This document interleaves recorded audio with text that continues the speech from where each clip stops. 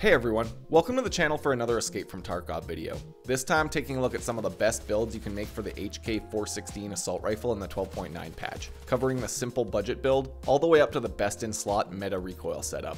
These builds have been pretty heavily requested down in the comments section on other videos, so here they are, complete with the rebalanced attachments and new pricing in the 12.9 patch. The 416 is similar to the M4 in a lot of ways, with the same ammo and mags and even using many of the same attachments, though with a few important differences. First, the fire rate is higher, not by much, but just enough to make a difference in close range fights where that extra bullet can mean the difference between life and death. The second major difference is that the 416, at least in Tarkov currently, has a lot fewer options for variety in your builds, and a lot less parts to change out and upgrade. Despite this, or maybe because of it, the 416 is one of the most used weapons for high-level PvP in the entire game.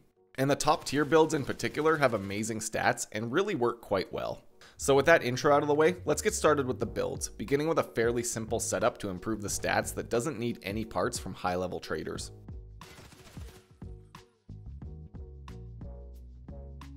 To start any of these builds off, I recommend you get a 416 off the flea market for around 60,000 to 70,000 rubles, which is already kind of expensive. The 416 is not the most budget-friendly weapon for many reasons, beginning with that high base price tag. In addition, the most important attachments for the HK are the longer barrels and some of the most expensive suppressors in the entire game. That being said, this first build is just my take on a simple, relatively low-budget 416 setup that makes use of the default 14.5-inch barrel and handguard. To start off, we'll go from the muzzle device, beginning with the Surefire SF3P compensator. This part is not too expensive and lets you add the Surefire RC2 suppressor, which you can find on the market for about 30,000 rubles. You can also replace this with the KAC QD compensator and NT4 suppressor combo for the same stats, so I recommend checking the price of both options on the flea market and picking the cheapest one. Next, the barrel and handguard are just the default parts that come with a normal 416, and it should already have rails for attachments on the handguard.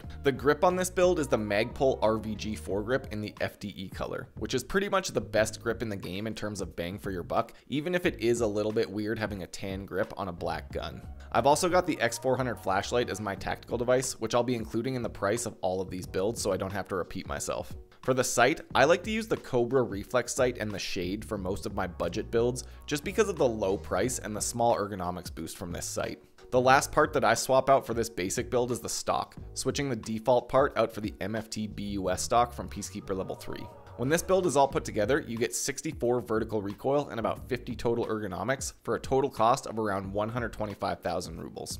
Like I said earlier, the HK is not really a budget-friendly rifle in Tarkov, but this is the most straightforward build I could come up with that uses parts available relatively early in the mid-game.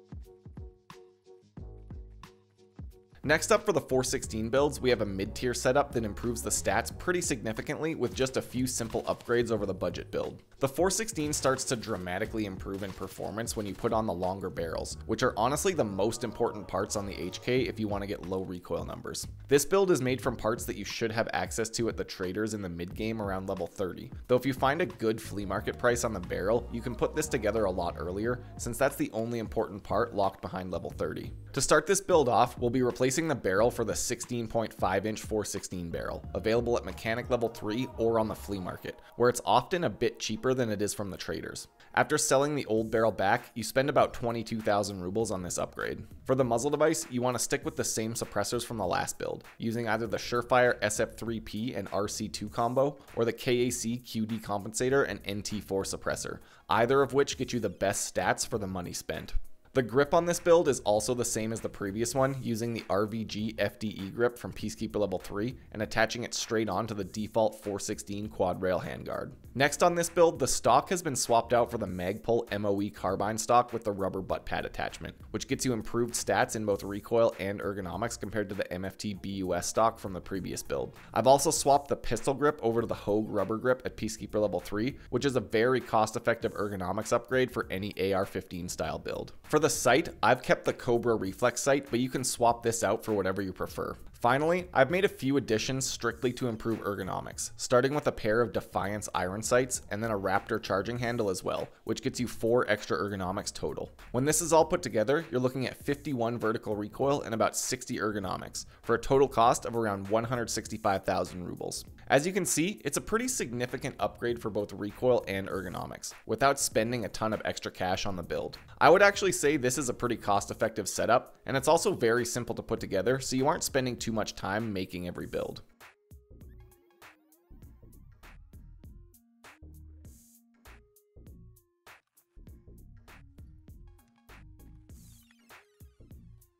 For the final builds in this video, I'll be going over the top tier lowest recoil setups for the HK, which are kind of infamous for being the go-to weapons of PvP focused players who crank the tryhard dial all the way up to 11. With a combination of high fire rate, great ammo selection, and amazing stats all around, a meta 416 loadout can just mow down the competition at pretty much any range without much of a drawback besides the high price tag. That being said, you are looking at nearly 300,000 rubles for the true best in slot build, and even my more balanced option is about 280,000. Greatness comes at a price, and if you aren't independently wealthy in Tarkov, the 416 is going to eat up your bank account pretty fast. First up, the most important part for this whole build is the 20-inch HK416 barrel, which is sold by mechanic level 4 at a pretty steep price tag of over 40,000 rubles. It's expensive, but it also cuts your recoil down by a lot, and it's the only barrel that works with any of the top tier handguards, which is very unfortunate in my opinion. Once you swap the barrel, the next step is the suppressor, which, you guessed it, is ridiculously expensive. First, you need the Blackout 51T flash hider, which then allows you to attach the SDN6 suppressor, which is around 75,000 rubles both from the traders or on the flea market. With this combo, you get a massive recoil reduction and a fairly substantial muzzle velocity boost, so if you can afford it, it's definitely worth the money. Next up, the new best in slot handguard on the 416 is the Crux 15-inch M-Lock handguard, which gets you best in slot recoil and a good ergonomics bonus as well. There's a few other options here, like the MRS handguard, but this one is all around the best in game currently. You'll need to add a pair of M-Lock rails for attachments, and then you need to pick your foregrip. For the current meta, I would honestly advise using the Fortis Shift foregrip over the more recoil-focused RK1 or RK2 grips, simply because the extra 1 to 2 recoil points aren't worth the extra cost and the huge ergonomics penalty. Next, you want to swap the pistol grip over to the Graal S pistol grip, which is the current best in slot ergonomics boost for the AR-15 style rifles. For the sight, you can use the Cobra for a cheap option, or upgrade to something like this EOTech Holo sight or even a magnified scope, but keep in mind that this will increase your total build cost. For the stock on this build, you have two main options for the best in slot parts. First, my recommendation would be to use the MOE carbine stock and a rubber butt pad attachment. This setup is a pretty decent price and has the most balanced stats of all the stocks available, with good recoil and ergonomics all in one package. If you want the true lowest recoil setup though, you can go for the Magpul PRS Gen 3 stock, but this only nets you 1 extra recoil point for almost double the price. Finally, the finishing touches on the build include a Defiance rear sight and the Avalanche Mod 2 charging handle, both of which improve the overall ergonomics. When this build is put together, you're looking at 37 recoil and about 60 ergonomics for a total price of around 280,000 rubles. If you opted for the lowest recoil attachments that I mentioned instead, you end up with 33 recoil and about 40 ergonomics for around 310,000 rubles total. Either of these setups are definitely viable, but personally I really prefer the more balanced approach, swapping 4 recoil points for 20 extra ergonomics.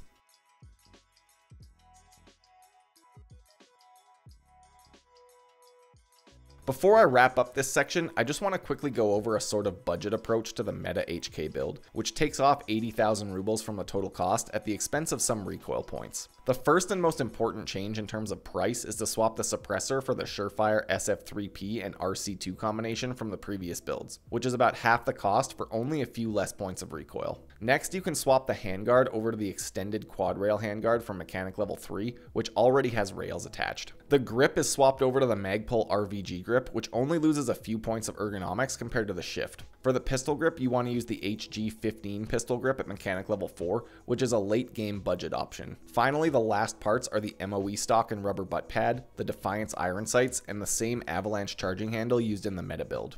With these changes, you end up with 45 recoil and about 55 ergonomics for a total cost of around 200,000 rubles. It doesn't have quite the same low recoil numbers, but I find this build to be a lot easier on the wallet and still pretty much just as effective.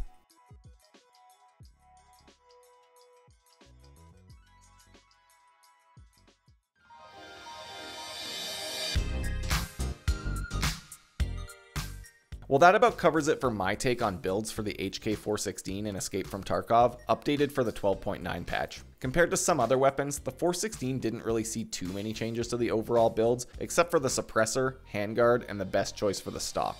In any case, I hope these builds work well for you if you decide to give them a try, and as always, let me know what you think of them down in the comments below. Thanks for checking out the video. I've got links to my Twitch stream, Discord server, and Patreon page down below for anyone interested, and until next time, stay safe in Tarkov City.